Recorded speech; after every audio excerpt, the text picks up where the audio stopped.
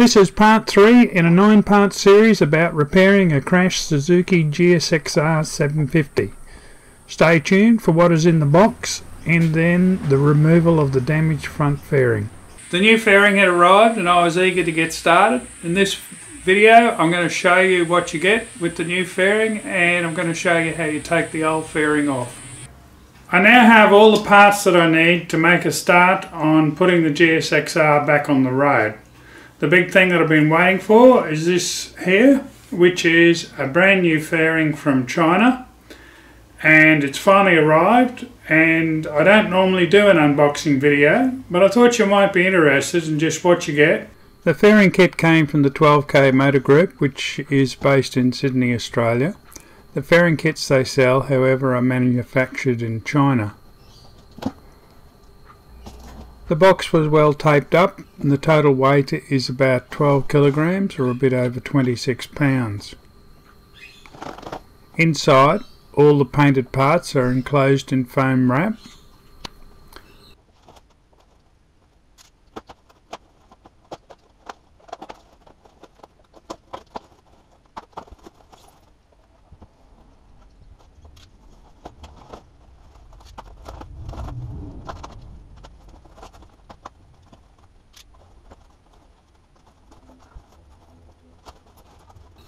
On the painted parts, all of the lettering decals are covered in tape, which I assume is an extra layer of protection against damage, as these are cut decals.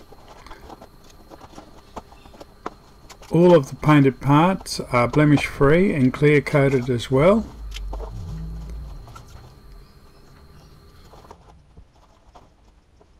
The inner wind spoiler panels or air dam parts come in plastic bags, which I'm fine with as they are necessary but relatively unseen part of the fairing assembly.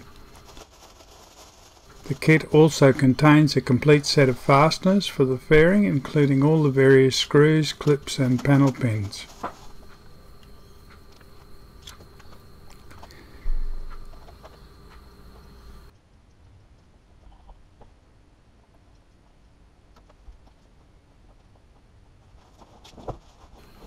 I did like the use of recycled cardboard boxes as additional packing material. Just wish I could read Chinese.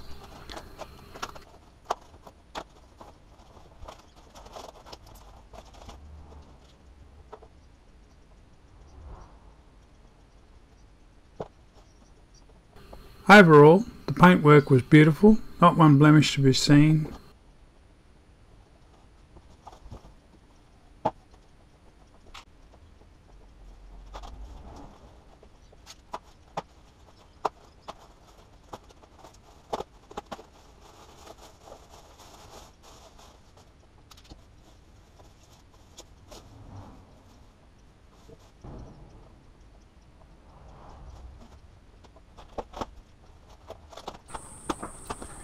You can personalise the fairing kit within reason. This one came with a smoke tinted windscreen and had no mention of the engine size on the tailpiece.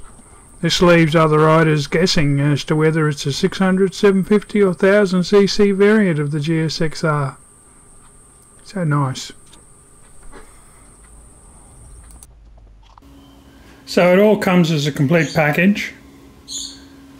Mudguard, headlight cowl, windscreen, the two fairing sides, the tailpiece and the internal wind spoilers. If you're wondering what this silver stuff is, it's actually heat protection. It goes on the inside of the fairing to prevent the engine heat buckling or bubbling the fairing. There's no seat and there's no pillion seat cover. In here we will be reusing the existing seat and the existing pillion seat cover.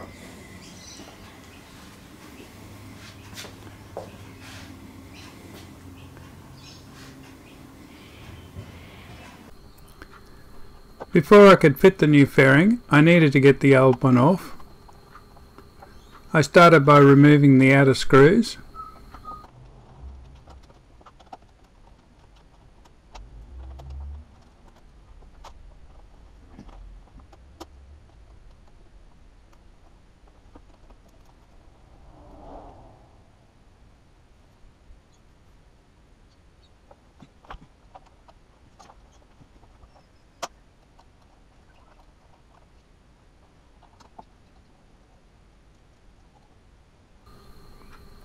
I then discovered that the bottom joint of the two lower fairing halves was held together by bolts instead of panel pins.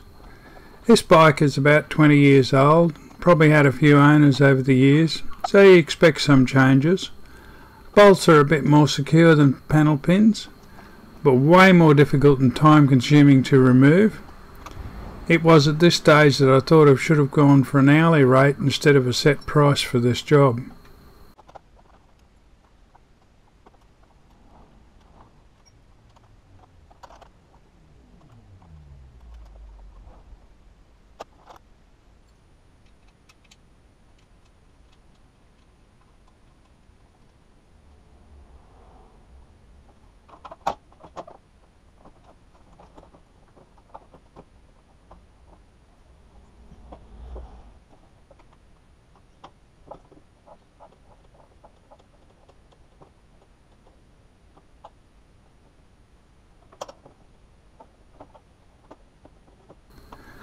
Finally, I removed the three inside screws that hold part of the air dam against the panel and disconnected the indicator wires, and the lower fairing panel was off.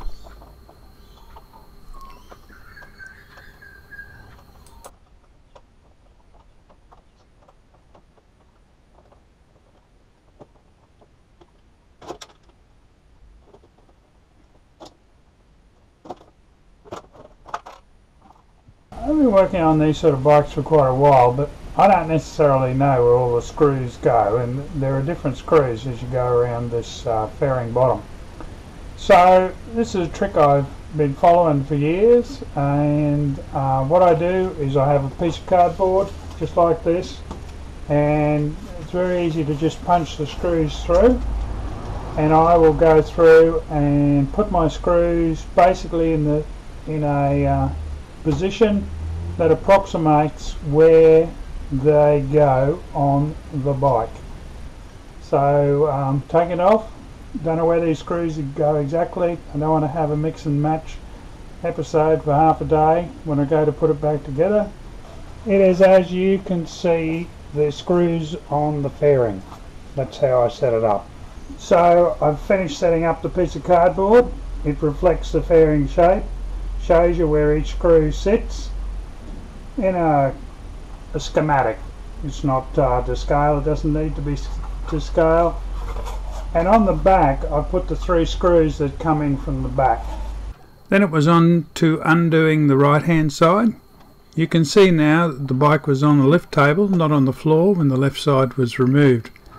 For this video I've put together the complete removal of the front fairing components as one, but I actually did it in two parts, initially removing the left side lower panel so that I could fully assess the damage to the alternator, after which I fitted the replacement cover. It was many weeks later when I removed the remaining fairing components, as I had to wait for the new fairing to arrive first.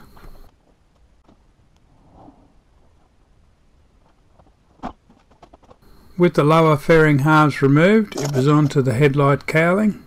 First I had to remove what is the upper part of the air dam, which is fastened to the bottom of the headlight cowling. There are 4 panel clips holding it in place.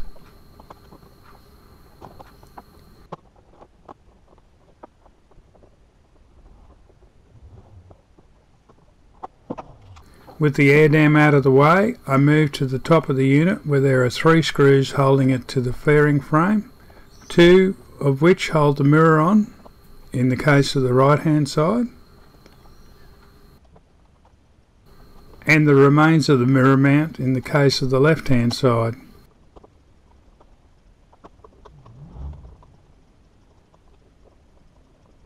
Then it was a simple matter of pulling the cowling forward and disconnecting the wiring harness cables, and the cowling was off.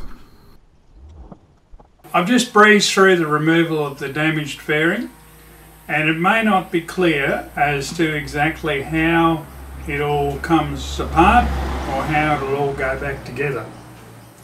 Now, when you've got a damaged bike, it doesn't really matter how it comes off because you may have broken parts which are difficult to get off. I like to start at the bottom if the panels are good, and I'm going to show you how you do this if the panels are good. You've got 3 panel clips, 1, 2, 3, that hold the bottom halves of the fairing together. There are also locating dogs which engage between the panels. So essentially there's locating dogs here and here, and there are panel pins that should be in these 3 positions. When you have panel clips, there are 2 basic types. There's this one here, which just has a centre pin, and to undo it you just push in the centre pin and it will pull out. To reinsert it, you push that pin all the way down, reinsert it and then push it to there, and that locks it in place. The other style you'll see looks like a Phillips head screw, and that's exactly what it is. You put your Phillips head screwdriver in, you screw that in, that expands the other side to hold the panel in place, and you obviously undo it,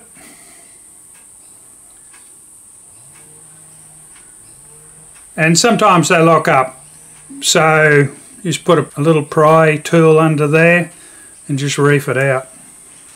On the lower part of the fairing, and I'm going to call these components an air dam, what they're really about is controlling the airflow into the radiator.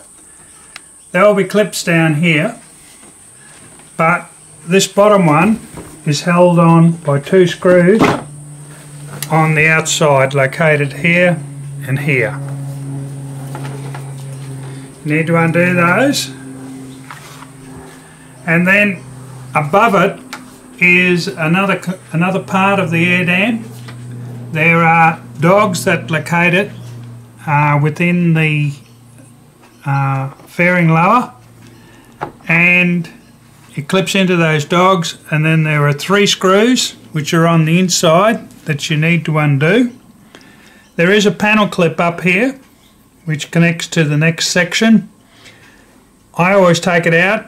You don't have to, you could just undo the 2 screws and prise it apart and leave it all in place. It just depends what you're doing. If you're just taking the panel off to maybe service the radiator, that's maybe all you have to do.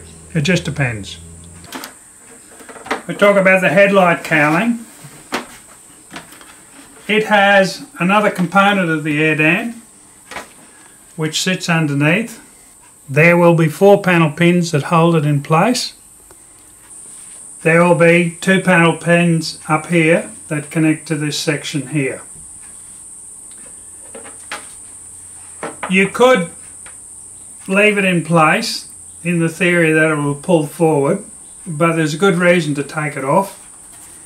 You will have, apart from the air dam for the radiator, you have 2 air intakes for the airbox, and it's always good to be able to get at everything to sort of give it that extra bit of pressure to pull it apart.